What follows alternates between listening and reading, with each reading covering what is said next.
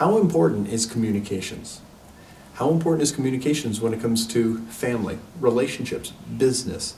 How important is it to be able to bridge the gaps between souls, to be able to build rapport, relationships with calm confidence, safe strength, where there's trust, likability, and a resonance? How important is it to you that you're able to communicate your points in such a way that people can receive them, to be able to articulate truth without intimidating another person, to have the confidence to be able to do that?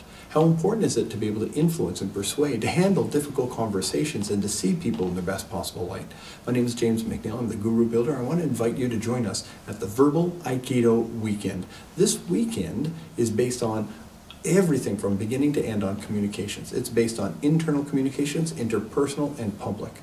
How you can manage everything from start to finish. Control self, manage your interactions, and influence others. This weekend is second to none. Now, corporations pay thousands and thousands of dollars to put their participants through this type of training, and the cost is very low for you, and I want you to enroll right now. It's a very special time to enroll, and I want to see you at the Verbal Aikido Weekend coming very soon. Again, this is James McNeil, and I look forward to working with